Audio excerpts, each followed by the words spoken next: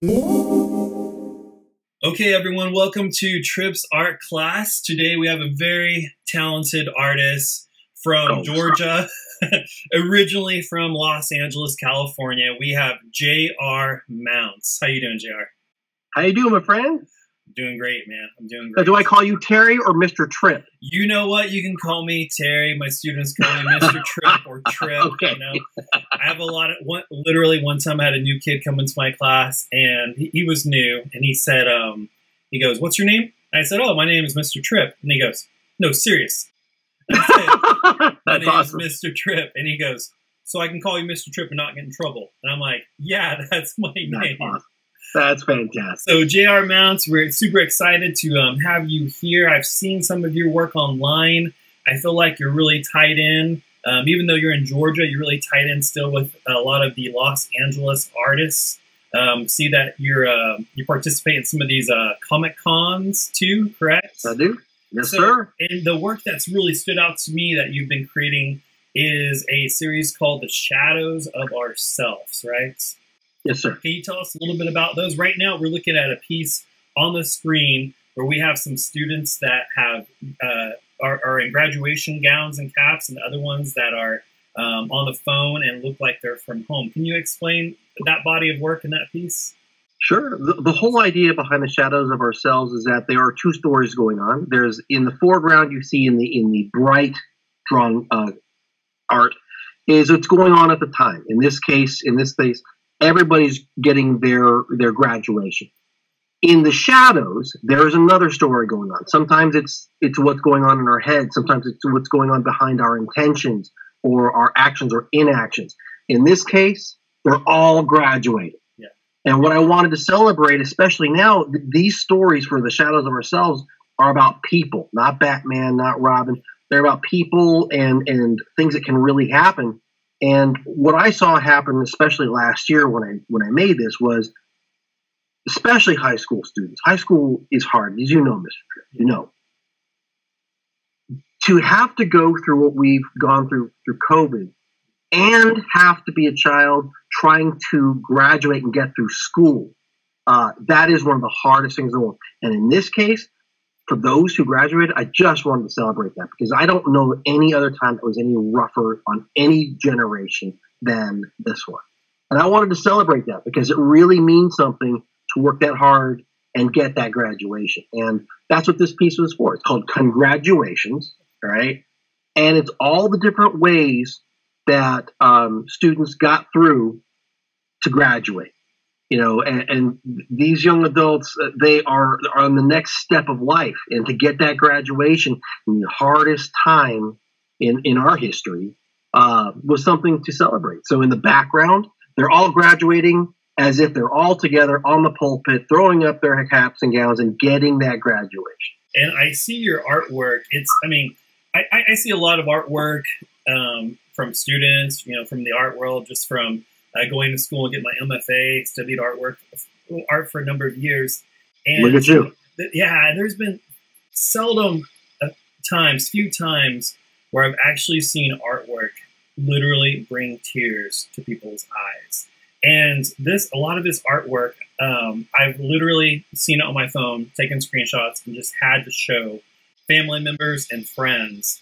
And there has been multiple times when people saw certain pieces of your illustrations, and they literally started to get teared up. Now, the next one I'm looking at here, it really reminds me of me growing up. It's a little boy sitting on the bed playing the guitar, and in his head, like, oh man, you have like AC/DC there. You know? Yeah, I do. Well, because again, it's real stories, it's real people, and I'm a guitarist, and as you know, like, to be a kid and want to emulate your heroes, in my case, it was AC/DC or Kiss or whatever, but anybody trying to be, Jason Derulo or whatever, you're emulating your idol. It's hard. When you start trying to do this, you realize this is a lot more difficult than this guy makes it look or this lady makes it look. And I wanted to capture the moment where you got the F chord, the barred F chord. You got that sucker, and you finally feel like you are an AC/DC. Now you've captured the hardest thing in the world. The first time I learned what a bar chord was, and I heard that you had to push down all the strings with one finger and still. I was like, that's impossible. Horrible. Yeah. Yeah. The bar chord was the worst because you had to bar everything. Yeah. But the worst one, because of where the tension is on the neck, was the F, because it's that first, and there's no more tense string than that first chord. And I think the only harder chord for me at the time was the open B, and that's because it was like an arthritic, a hand coordination. But the bar chord, when you got the F chord, I needed to celebrate that moment. And again, that's what the shadows are about. The shadows are about celebrating people's intimate moments, and saying, look, normal people are fantastic. You find their stories, they will wow you like nobody's business. And let's go ahead. Oh, I just looked at another one. This one's really neat. I got a bunch of them. Let's kind of run through them quickly. This one is a male and a female. It looks like they're on a bus or something. They're both reading books about maybe finding love. And then in the shadow, you see them together. And the next one we have, oh man, this one's super powerful. It's a man sitting at a desk, and in the shadow, you see like he's getting ready to jump off a building. And then maybe his wife or a female character is looking at him like she's going to save him. I mean, stuff like this, it's super powerful, where you take these cartoony comic illustrations, but they're not cartoony in contents. They're very, very serious and powerful. Like what brings, I mean, what, I don't know. It's just, I feel like, where do you get this boldness from? Because, I mean, you're bold with this art. The main idea about all art is we are expressing ourselves as artists. We feel red, we feel blue, we feel orange, depending on how we feel. Being a black and white artist, my background when I first started doing cartooning, I do watercolor now, but in the beginning, I was doing cartooning because it was like Peanuts or Calvin and Hobbes. And it was what I loved, it's what I knew, and I wanted to bring smiles to their faces. This series, although it is cartoonish characters, the cartoony style lessens the blow of some of the messages that are going on here. Because, like, let's take the guy who's about ready to jump off the building. In the foreground, it's a guy who's just, he's frustrated, he feels like a failure, he's just in the worst mood. And let's just say it's his wife, all right? She's just doing something as simple as carrying the laundry, and she sees him just devastated. He's not coming to her. He's not opening up. And she can see him devastated. He feels like he's at the end of his rope. He's a complete failure. And what he has to know is that no matter how hard this gets for him, she's going to be there for him. Yeah. That is their commitment. She will rescue him. In fact, the piece is called I'll Rescue You. And it was that moment to talk about relationships where when we are at our lowest, there is always someone there waiting to help us out. Yeah, man. And you use the basket, the laundry basket, as a way to like open it up for like the thing that the guy can fall down onto. But it's just to let people know how important they are. It almost brings me back to a series from the '80s, The Wonder Years, because I would watch The Wonder Years, and it's just like such a simple like suburban series, but then after you watch a few episodes, the content is like super powerful and super deep. And it's like, you almost want to have everyone watch that episode. And when I see art like this, and a lot of other people as well, because people share these online like crazy, they want other people to see art like this. It has like a powerful message to it. Now this one, I feel like this one might have been the ones that almost made my wife tear up. It looks like an older woman and her older son, and he's bringing her food, but in the shadow is a young mother and her son. And that one just really like pulls at the heartstrings in my family right now, because, my wife and I just had our first child, and he's a young boy, and it's just like, man, this is it. And it's just like, it hits it so well. And then this other one, like, all these, like, we see these and we're like, man, we want to buy this one. We want to buy this one. Like we're so excited. And here's one where you have this dog, and it looks like a full-grown dog, and it's at the vet. And then you have this maybe husband and wife, and maybe they're having to put it down. There's a shadow of a vet in the background. And then you have like the shadows are them being younger and playing fetch with the dog. And even that one, like when my wife and I first got married, we went out and we bought a dog. It's like, man, you're just pulling out the heartstrings again, like all of these. And then we go on. Yeah, and then the next one's just super powerful. And this one, being a high school teacher, it just really speaks to me when I look at the lives of some of my students. Whereas we have a boy, and he's being tug-of-warred by his mother and father, and it's like it looks. We see like the common image in the cartoon, but then the shadow in the background just really captures like the struggle that's really going on. And even being a high school teacher and just seeing students come to school with like, agony and pain and maybe stuff that their parents don't see, but as a teacher, I see like that tug of war that's taken place in their lives. So it's just like amazing. And then, man, and the next one I just pulled up on the screen is, it looks like, oh, this one's super powerful. And they're all super powerful too, or hilarious, super powerful. I have some funny ones, yeah. And this one's an old man kissing an old woman in bed. And then it's like maybe she's already passed away, and then her shadow's kissing him. I don't understand. Could you explain that one a little bit more? Sure.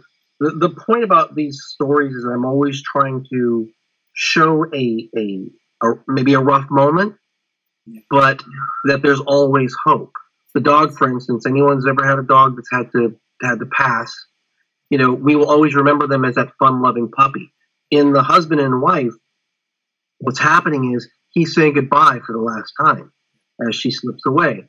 And in shadow, her soul, she is there kissing him as he's kissing her. And in the broken heart, or in the heart that's going on, her half is fading away into a bunch of little hearts as she leaves this world. The underlying message is that it's love again, love and love. Nice. It will always be as he kisses her goodbye, she is waiting for him on the other side, and that love, even though it disperses, it is still there in other hearts, just waiting to be pulled to the other side.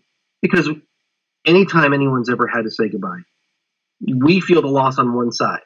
We don't know what's on the other side. We hope we know what's on the other side. But, in my fairy tale world, I will see her again. She will see me again. And that's the hope behind these pieces, is that, yes, we're going through something rough right now. The tug of war, okay? These two parents think that they're both right, and they're pulling this kid.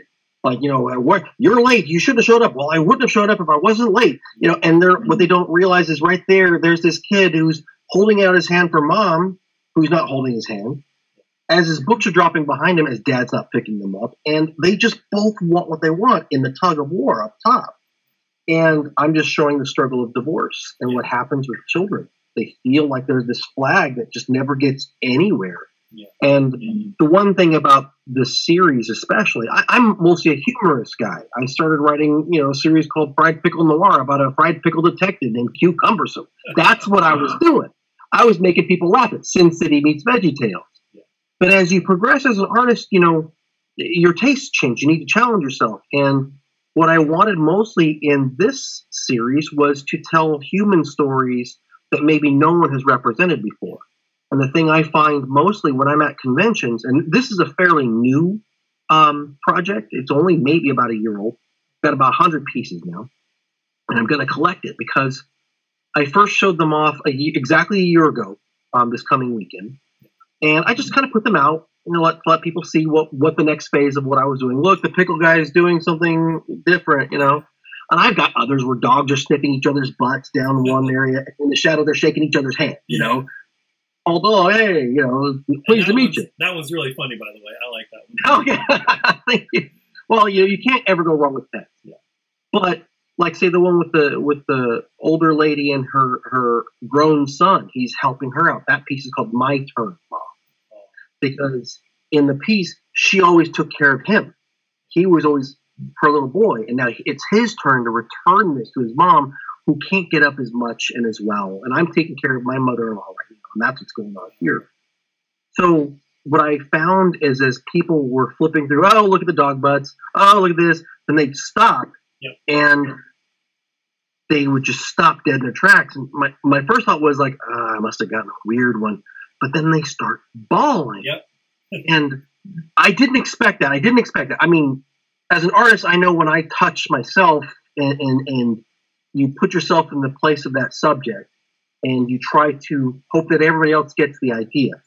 And these were very raw at the time. So some I would draw from my own experiences, others from someone else's experiences. And in drawing those really difficult moments, they're really hard emotionally because you have to be true to both sides. You have to be the kid that's being torn apart by his parents that aren't paying attention. So you have to empathize with both sides. You got to be true to both those characters. And in order to do that, you've got to make sure you invest emotionally. And when I'm done with that piece and I'll set it out for the world, hopefully they get it. And what I was finding was I would get absolute guffaws and groans and laughs. And then next it would be devastating tears. And suddenly my booth would become a psychotherapy ward where we would just like, get into an area and we would start talking about like, are you okay? And they just had to express themselves. So we'd talk about their mother, we'd talk about their families. And it was therapy for a while. And that's how some of these pieces were being represented. Someone said, I finally know what I feel like. This is how I feel. And that's how these things would start taking off. And then I have more ideas. I never let anybody tell me what to draw. Unless it's like a special drawing for them for a commission. But most of the time, I just wanted to tell a normal person's story. I've got a couple about PTSD. And I found that like a couple of veterans who couldn't describe their own PTSD from being in war would find that PTSD piece that I drew helped them talk about it. And I can't tell you how many times in the last year I've talked to people about their lives, their experiences, all from just a simple drawing. And to me, that is the most precious moment of my career, to be able to talk to people about art that moved them. And as you're talking about the booths that you were at, you're talking about comic conventions, right? Oh, yes. I'm sorry. Yes. I travel around the U.S. at conventions of all kinds, comic book conventions, sci-fi conventions, fantasy conventions. Not that we're having any now. But, yes, any venue that would have an artist be able to put their work up. And again, like I said, I used to just go around saying, this is my pickle book, this is my pickle book, I've got 10 pickle books, But now I've been turning to fine art, watercolors, and things like that. And this series was my most recent phase, I should say. And it's been the most emotionally rewarding I think I've done. Oh, definitely. And as I switched through it, this was the other one that I was really kind of tempted to buy. It's a turtle eating some paper. And then in the shadow, it's Raphael, which is, and the paper is like a bow staff. And it's just like, so you have stuff like this, which is just totally comical as well. And I think that really, how you're talking about people go through and they laugh, and then it's like, ooh. And like this next one that just comes up, it's super powerful. It looks like an old man who's on a ventilator, and then probably his daughter is holding a picture, and then she's thinking back to him holding her as a little girl. I mean, just stuff that really is real. And this is stuff a lot of people don't talk about in art, but it relates to the human experience. And part of my background, I was a literature major and a psychology major, so this stuff really hits with me in my undergrad years. But I remember one of my professors saying that true literature relates to the human experience. And I think we can kind of take that quote and apply it to art too. Oftentimes art, and really good art, relates to the human experience. And I feel like a lot of your illustrations here are just that. They are relating to the human experience, things that we've gone through, or things that we might not want to admit, but someday we are going to go through, and that haunts in our minds. So when we see these, it really does pull at us, and it's really, really powerful. And then the next one, man, this one totally applied to me for 4.5 months ago with my son. It's a nurse handing over an infant to a disheveled-looking dad, which was me after not sleeping for a while. And then the shadow is a clown with like this, looks like maybe a drink stacked high with a bomb, and he's a clumsy elephant. And it's just like, that one's so relatable for dads that hold their baby for the first time, and it's just super fragile. But to the nurse, like is almost like a clown, where it's like she don't care, you know, she's just. She's like, here's your child. Yeah. And you're like, wait, I'm gonna break it. Exactly. That piece is actually called Fragile. Yeah, and it's like so relatable. And then the next one is, I mean, it's a powerful one too. I know the ones that I've chosen to kind of show here are really powerful pieces. And it's this old like dog that reminds me of the dog from The Sandlots.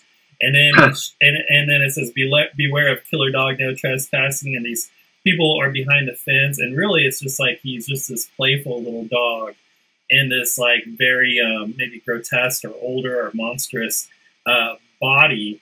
And it's like, I think that one relates, we think about dogs, but we also maybe even relate to people as well, where sometimes people might feel like that, like, you know, I might look like this, I might look like a monster or a giant or really intimidating or scary, but really I'm just kind of someone who wants to be playful and care. And well, that piece is also about, you know, talking about how here's this dog that inside is just a puppy that wants to be loved. These kids have lost their ball over the danger zone, and this puppy that just wanted to play has been placed in this horrible environment, and it's been neglected in this environment. It looks like a completely dangerous environment, so everybody stays away. Even the sign the bad owner has put up there, beware of killer dog. It's not a killer dog, but people judge it as so because of the way it's being treated. And that is an allegory about the environment that people sometimes are placed in and then judged by, despite what's actually going on in their heart. Yeah. And that's why that piece is called Good Dog. Yeah, I like that. Great title. And I had never seen The Sandlot until I drew that, because everybody kept saying, you drew The Sandlot. I'm like, what the heck is The Sandlot? And they're like, you're killing me, Smalls. I'm like, what does that even mean? You know, awesome. Because when The Sandlot came out, I was on stage. I was in a band. I was working on music. I wasn't working on, you know, seeing movies like that. So I saw The Sandlot because of this piece, and I'm like, oh my God, that is The Sandlot. It is. That's but, you know. And that happens. Good osmosis. Yeah. And the next one, I think of this one a lot when being a high school teacher. It's like a boy reading a computer science book, and he's being bullied by people. But then it kind of like the shadows maybe possibly display the future or a possible future, where it's like he's this maybe programmer, and maybe for Apple, and they're like just giving him his money for his product. Yeah, that really shows. He gets the last laugh. Yeah, and you know, you probably experienced this in your life. I know I have in my life, where my friends that I had and the acquaintances I had in high school that were considered not cool or not popular or not part of the in crowd. A lot of them today, even though I'm not super close friends with all of them, I see them on Facebook, I see them on social media, and they're doing so well. Not all of them, but a lot of them are doing so well. And then some of these ones that, you know, they had their heyday in high school, some of them are really not doing well. And it's just weird how, like, things can turn in, like, 5, 10, 20, 30 years, where it's just completely the opposite. And you displayed that really well. And this one is kind of inspiration, I think, for my students. And if you're one of those students that's just like working really, really hard and trying to make good decisions in life, and maybe, you know, you're teased for that, maybe you're bullied, maybe you're maybe socially neglected, you know, it's just like hang in there, you know, keep on that path, keep doing what, you know, you believe you should be doing, because, you know, someday hopefully that's going to turn around. And all that hard work is going to really pay off. Well, the importance about, and especially high school, because I had a particularly rough time in high school, because I moved a lot when I was a kid. So I never got to keep any of my friends. So by the time I landed my last few years in school, in high school, I was an outcast. I was somebody who didn't have a lot of friends, And then I finally found a small clique of nerds, like-minded musicians and geeks. And yeah, we weren't popular. Yeah, exactly. We were not popular. And what I found out, what I know now, is life is not high school. Right? High school is a part of your life. It's probably the first step to pre-adulthood, but it's the most concentrated moment of your entire collegiate life, your entire school life, because not only are you learning to become who you are, but you're having to struggle with school too. What do I want to be? You're starting to figure out, what am I going to do? What am I going to be? The next step is college to tell me that I'm going to be focusing on this path. Or if you're not going to go to college, I went to work, or to be a musician. High school is your last have to moment. You have to go to high school. Okay. You can choose to go to college. You could choose not to go to college and go to work. Doesn't matter. But the pressure that a student has during the high school years is probably the most concentrated time in the world. You have to live at home. Okay. But it's all pre-adulthood. And because of that, I always celebrate those who are not popular, because when you're popular and everything's given to you, you have no idea that life is hard. Yeah. And when everything is given to you because you're so pretty or you're so good looking, then you have no sense of responsibility. You have no sense of what the real world is, because I don't care if you're, the most popular person in high school. Once you leave high school, nobody cares. Yeah. Exactly. Nobody cares who you are. All right. It's like, look, you're going to be making the same money as that guy over there. Yeah. So the most important thing is, yes, like what you said, be true to who you are.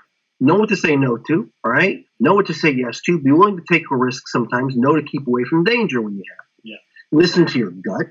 Yeah. And, we're always looking for this great experience. But, the great experiences never stop. Yeah. Tripp, I'm 51 years old. I started drawing comics at 40. Okay.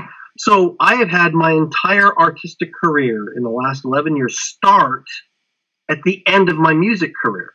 Okay. So the whole idea is, and I say career, okay, I was working jobs just to pay for guitar strings. Okay. So the fact is that your life never stops. Your life never ends. All right. You get out of 12th grade, you go to college. After college, you get maybe it's pre-med school or pre-law school. Doesn't matter. Then you get out of all school, you enter life. Life enters. You have so many stages in life too. Life never stops. You never stop growing. Yeah. So the fact that at 40, I said, gee, I think maybe I'll draw a comic book, Yeah. It wasn't easy, but the idea is, all right, so at 40, if you don't have everything figured out at 40, don't worry about it. At 50, you get a second chance. And that brings me to the next picture, which is it's like a little boy, or I think it's a little boy running up to his dad with some artwork to put up on the fridge. And then it looks like the Sistine Chapel in the background. So it's like kind of showing in that shadow that, he could possibly become a great artist, which is so neat that you bring up that last point. Because I have students that are 14, 15, 16, 17, and even 18 years old, because I have freshmen to seniors. And some of them kind of buy into the false idea that I didn't start drawing when I was 10, so I can never be an artist. So I can't do it. No, yeah. No. And forget that. And they totally like come in, they think that. And I tried to tell them, no, like if you start, you can start today. And if you start today, like, just think about it. You come into high school and start drawing as a freshman. When you graduate high school, you have 4 years behind you. If you don't even start till 2 years after high school, at 20, at 24, you're going to have 4 years behind you. And the amount that you can improve in arts just in a few years, if you're doing it consistently, is amazing. Absolutely. I didn't start drawing these shadows until a year ago. Yeah. Okay, and yet it's my best work. And yet a year from now, I hope I'm doing my best work then, no matter what that is. The greatest thing about life is that, one, it doesn't ever stop. But also, if you've ever been lost before, you've been lost, or you're driving around, you're walking around, you're like, oh, I don't know where I am anymore, right? Where you literally had that panic, like, I am completely lost. I don't know where I am. I don't know how I'm going to get back. Yeah. But where are you right now? Right now, you are in the comfort of your own home. So what I usually tell people is, it doesn't matter how lost you get, because you will always find your way back. You will always. So if you know you will always find your way back, you have every time up until now, why is now any different? Yeah. And I just think that people tend to sell themselves short by thinking they have to have everything right now. And the other thing I like to tell people is that if you want to do something, then just start doing it. Yeah. There's nobody you've got to impress. There's nobody, there's no rules you have to follow. Well, I mean, there's some rules, okay, of course. But the idea is, if there's something you want to do it. Find a way to do it. Yeah. There's no better time than now. I wasn't drawing comics, until 10 years ago, right? So I wanted to learn. So I learned. Yeah. And it's like, you didn't always walk. You didn't always drive. You didn't always eat with a fork. You don't remember having to get up and fall down, get up and fall down, get up and fall down. You're just walking now. You forget at one point it was a struggle. So I'll tell everybody this.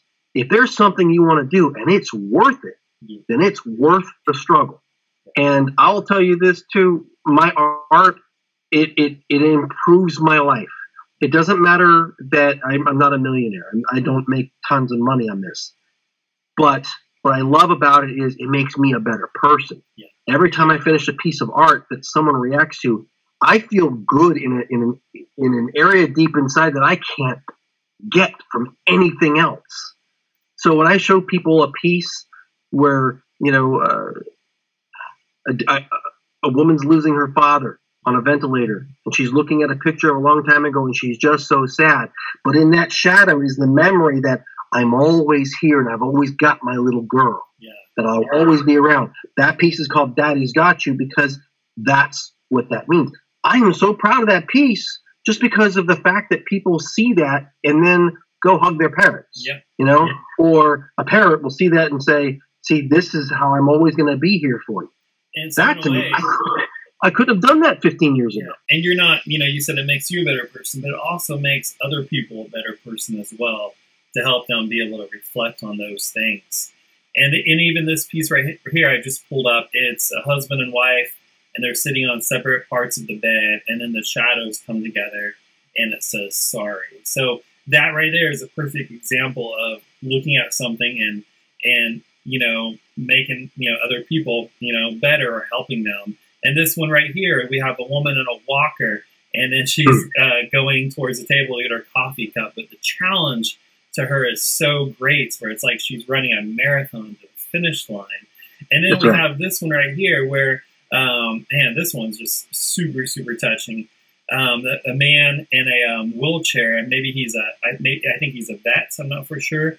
And then this woman is sitting on her knees at a table, and it's like he's the football player, and she's cheering him on. So if there's this is truly work that inspires other people to be better, and not only just inspires people to be better, those people that are already doing those great things, it's really cheering them on as well. Where you have, here's another one that's kind of like it. You have a bully who's picking on a kid who's wearing a Mickey Mouse shirt.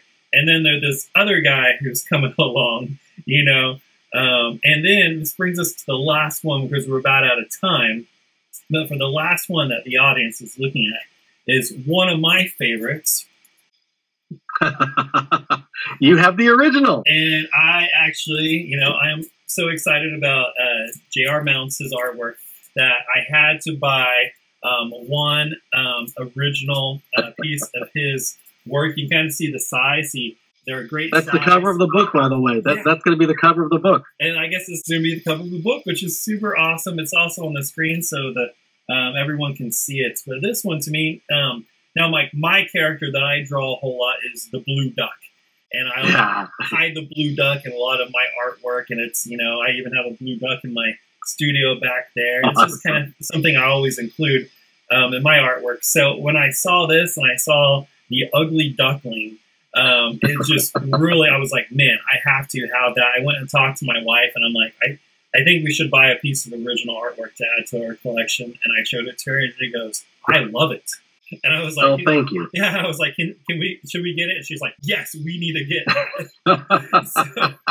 And I've been showing her your work for a while. We've been talking about it. So I was like, man, I got to email j.r.mounts and and ask him about purchasing one of these pieces. So, well, thank you. And then I find out, you tell me that this is the cover of the book, which just kind of makes it really exciting. And can you tell us about this book when it's coming out? Actually, I'm compiling the files right now. I just finished. I've got 2 more pieces to do for it to get me at exactly 100. Nice. Because the goal was to hit 100 pieces without forcing it. Yeah. And because the pieces have to come about naturally, and as I come up with the pieces, I'll put them in the book. The book is going to be compiled very soon. I'm going to do a crowdfunding event, basically, so I just limit it to whoever just orders it through the crowdfunder. Maybe a couple more myself. Yeah. At the end, but I find that way people can be a part of something special that is limited, that won't be like put out through the ringer over and over and over. This is a special book, and this collection of pieces has so many different stories in it. Some to make you feel, some to make you think, some to make you laugh, some that might make you cry. But there are stories of real people in there. Every story in this book has happened to somebody in some metaphor or non-metaphor. And I think that everybody's got a great story to tell, and hopefully I represent them well. Yeah. Because I think people have the most interesting stories, better than Batman, better than Spider-Man. I like to know what makes people tick. Yeah, and this is real stuff that you illustrate, and you do it in such a fun and comic style, which I love. And a lot of times, when I'm looking at comic art, it's kind of frustrating because I love comic style artwork, and I love the comics. I'm a big Charles Schulz fan, and my wife and I, for our first road trip together, went up to the Charles Schulz Museum in Santa Rosa. Loved that, but a lot of times nowadays when you look for comics, it's either just as superheroes, or sometimes it's kind of just inappropriate, but yours is funny.